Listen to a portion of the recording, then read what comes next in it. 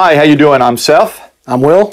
We're here today to do a product spotlight on the Martin Logan electrostatic speakers, and specifically the ESL-X's. We've been wanting to do this for a while. Yeah, we have. And these speakers are kind of magic. I'm going to mention that a few times because they do something with music that we don't see out of any other speaker we've got. So we should talk about it a little bit, huh? Yeah, let's do it. Let's jump in. Let the people know what they could be missing. So we're going to talk about just some of the stats and numbers on these things. We'll then go into the content that we listened to and watched, and then we'll go into some of the pros and cons of these speakers, because there are some absolute pros and there are a couple cons. So that'll help you determine if it's right for you. So first, let's just talk some numbers on these guys, and then we'll talk about electrostatic and what that's all about and why it's magic. Yeah, I told you I'm going to talk about magic a bunch. So first, 91 dB sensitive. I don't know if that's true or not, because these do well with power a little more so than other things are in the same sensitivity. But we push these a lot in here with a Yamaha 20 series 2050 receiver, and there's no issues at all, and get plenty loud, and they sound great. Crossed over at 400 hertz. You got two 8-inch drivers in these guys. You got one in the front, you got one in the back, and they are kind of long throw drivers, so you got a bunch of excursion. You can get good bass out of them. They rate these guys down to 41 hertz. I don't know if that's true or not as well, because that sometimes gets played with a little bit, but you do get good bass out of these things. And one of the tracks that we listened to, the Bela Fleck track, great bass at the start of that. These are all bass ports on the bottom of these guys. 52 pounds, so don't drop it on your foot. Yeah, and be careful if when you're moving them around after you unbox your beautiful ESL line series Martin Logan speaker. You want to grab from around the bottom area. Don't grab from here. Don't be power finger guy and squeeze this and destroy your electrostatic panel. Yeah, that would be bad. You might pretend to slow dance with the speaker before you hook them up. And they do need a power supply. Great point. Each one needs a power supply on top of the obvious speaker wire. Yep, yeah, great point. So let's talk about the magic. So the magic is this electrostatic panel, 344 square inches. And here's the whole deal with these panels. So you take your regular 1.5-inch aluminum tweeter like you got in your KEF, or you got your, 1.4 by 2.5 inch, 2.4 inch folded motion tweeter. These are all materials like, it'll be some sort of paper, or it'll be silk, or it'll be titanium, whatever the speaker is. Beryllium? Is that beryllium? Beryllium action? Yep. Exotic metals. But the thing with that is, so when it gets a note, that material has to vibrate, and that vibration, the faster it can be, the more rigid it is, that's what gives us our note, because what we hear. The faster it is, the more responsive it is. What's magic with these things is, instead of kind of that metal material, silk, whatever you have this whole panel here. It's a thin film material that has an electrical charge. Like Will mentioned, you got to plug them into power. And that whole panel vibrates. And one is it's incredibly light, so it's going to be faster than you see with regular materials. Also, the magic, I'm going to mention that a lot, the magic happens because that entire panel is radiating, as opposed to just kind of your point source, 1.5-inch driver here, little rectangular driver here. And that just gives you a depth and detail you can't see out of any other speaker that's out there. We'll talk about what we heard with that. But so that's the whole thing behind these electrostatic designs, and it's really kind of what put Martin Logan on the map. It is a fun little tidbit. KLH started messing around with the electrostatic, and another brand did as well. And then Martin Logan came out. They perfected it and came out with the prototype in 1980. Yep, and that was the like the homemade robot, basically, like the aluminum panel, crazy stuff. I don't know if it talked or not, but duct tape, solder. Yep, and then 1983, they finally got it right, and they came out with this thing. They've been kind of building on that ever since. Yeah, it said CES 1983, which is kind of cool, and then that influenced and motivated them, and the folded motion ribbon tweeter evolved from that. So that's cool. The little baby ribbon tweeter is technically the electrostatic baby. Yeah, yep. And here we are. So let's talk about what we heard. Demos. Track. Yeah. So we did a lot of music stuff for this, but then we also did some video, and I'll talk about the video and why that was amazing. But first, let's go over some of the music stuff that we had. So we did Homeless by Paul Simon. That's been one that, thanks to Mark, that we've kind of incorporated into our demo tracks. That track's really good because he's got all sorts of crazy stuff going on. He's got the howler monkeys, or humans that sound like howler monkeys, and parrots and big feet. I don't know what all these creatures are. Maybe they're not. They're just humans that sound like that. I think Sasquatch is part of the quartet. Could be. Back there, yeah. Could be when they kick into that low bass. Yeah. But you have about 30 into that track. You have about 30 seconds into it when all these crazy vocals come in, and during that you notice just a clarity of those vocals, and then the big thing that these speakers do is a depth. So where a lot of speakers are out there, you kind of get a two-dimensional sound stage. If I got my drum over here, I got my singer here, I got my guitar here.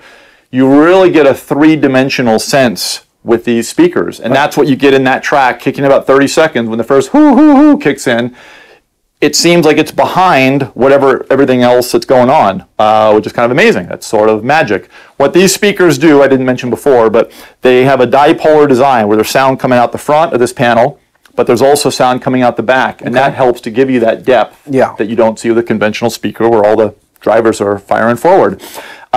Next one we listened to was Bela, Fleck and the Flecktones, and this was Flight of the Cosmic Hippo. I didn't get to listen to this one, but I heard a little snippet, but it sounded good. I wish I would have kept listening to the whole track. After this review, you can. Yeah. Listen all you want. About 30 seconds in, you get a bunch of cymbals that are gone. So before we get some guitar, and then you've got some cymbals. And I think these are our new cymbal king, probably. Yeah. Before we talked in one of our other reviews about Focal and how their speakers, when a cymbal's hitting, it's like, man, that's a cymbal in the room. It's not a speaker recreating a cymbal. And these things are just so accurate. And again, magic. I'm just going to say magic 14 times this review because they just make real music. It's music when you close your eyes. You go to a concert. Normally your eyes aren't closed probably, but you go to a concert and close your eyes. You're hearing a stage in front of you. You're hearing a picture in front of you, if you could hear a picture. That's what these do, and that's what this particular track really brings out. Yeah, really soulful. Yeah, feeds the music that feeds your soul with these speakers. Yeah, it evokes emotion. That's a great way you put it. Then we had some Led Zeppelin, Achilles Last Stand, which if you want to go fight the rhino or sock a Sasquatch or whatever. Or mess up a hotel room like they did. There we go, yep. Listen to this song first, then go fight the Sasquatch. You have a better chance of winning. When the guitar kicks in on that and halfway through the track, I was ready. I was ready to battle. Yep, give me the Sasquatch. And what it did is just, again, it evokes emotion. It does, yeah. If you see someone listening to these speakers, or if you listen to them and you're not bobbing your head or swaying to the beat of whatever track you're playing, then I don't know what's going to impress you.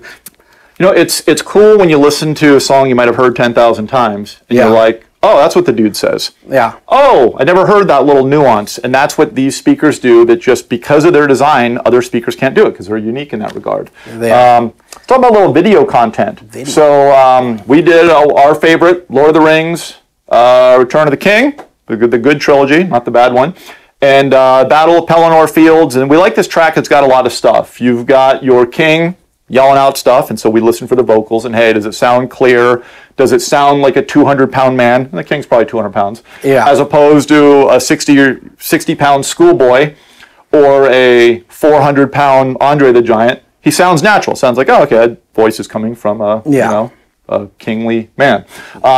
You've got the 50-foot elephants walking around on their stumps. We were having a discussion earlier that elephants don't really have feet. They're not hooves. Yeah, no, they're not really feet like ours. So they're walking around their stumps. It's like, an elephant foot is kind of like a stump. Yeah, kind of like a tree stump is usually pretty big. So I guess them stumping about. Yep. Crazy bass in that track. You also have a lot of details with arrows going overhead in that. Yeah. And these did a wonderful job with it. Now we used the Martin Logan ESL-C for this demo. So right now we got the Motion 50 center channel here. For our demos, we used the ESL-C, and that's kind of a hybrid where it's got the electrostatic panel plus their folded motion tweeter. Yeah, that's a beautiful. And that accuracy was there. Yeah. Now the reason it's not here right now is I did some of this demo also at my house. I've got it there, and I was watching a little Ted Lasso, the Optimist coach on Apple TV Plus. Great show. Yeah.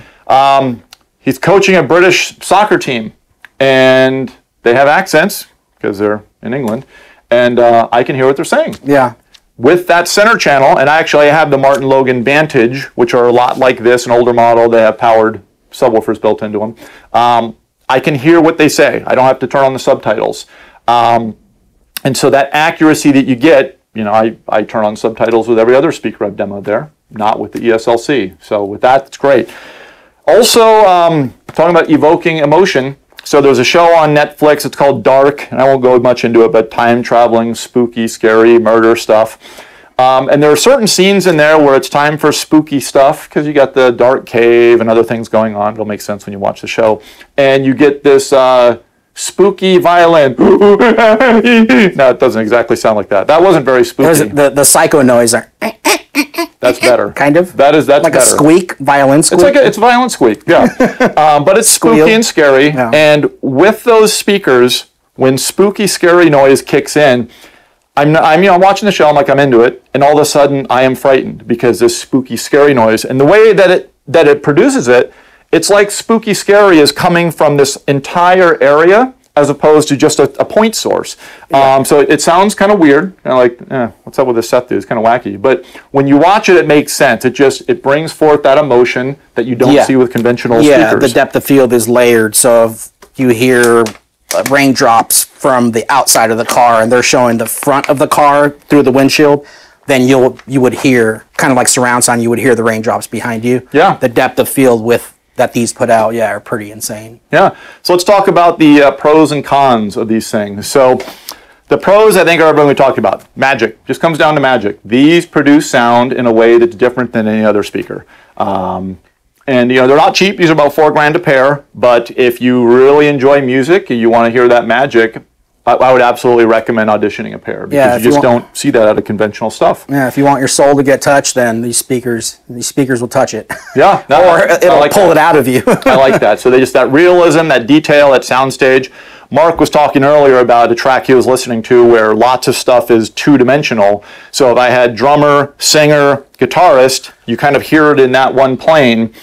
What he hears with these is where you got those three elements, but you might have triangle guy in front. Now, the triangle doesn't really bring a lot to the band, I guess, but it is cool, though, to have that three-dimensional side of it. We have a better instrument than the triangle over here, I guess. We got piano guy or whatever. Or cowbell. Or cowbell. Yeah, cowbell's, I'd say cowbell's better than a triangle, probably. A little more to it. Does he get paid more? Probably the same. Either way, you're getting paid zero. You just get to hang out with the band. Yeah, it's minimum salary. Probably. So that three-dimensional aspect, you see that with these more so than conventional speakers. I would say that the big con with these would be placement. So when we first got these in our office, we had just sold off our ESL demos, which are the step down from this. Smaller panel, one driver, a little different cabinet.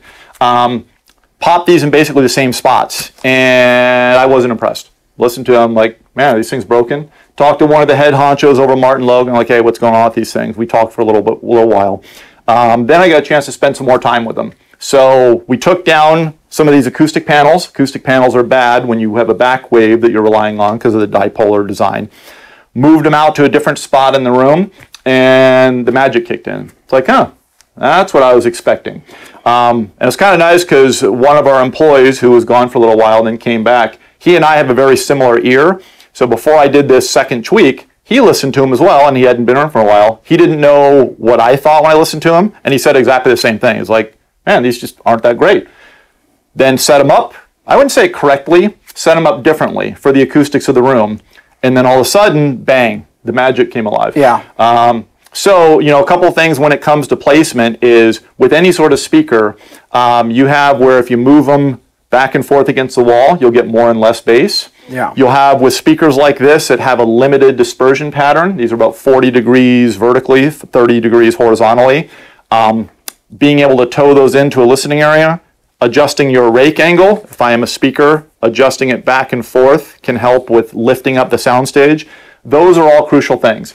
If you don't have that ability to be able to do that, you might want to look at another speaker, or if you have them, and you're like, they don't sound their best here, there are things you can do with positioning to make a difference. I would say that's really the big con, is that they're more room-specific or room-dependent than you see with other types of speakers.